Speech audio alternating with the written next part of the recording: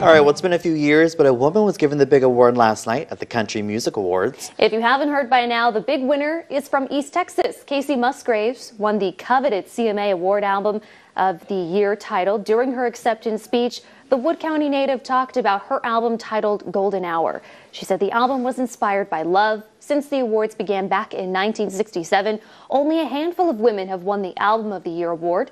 The last woman to win was another East Texas native. Miranda Lambert won for her album in 2014. Two very talented artists right there.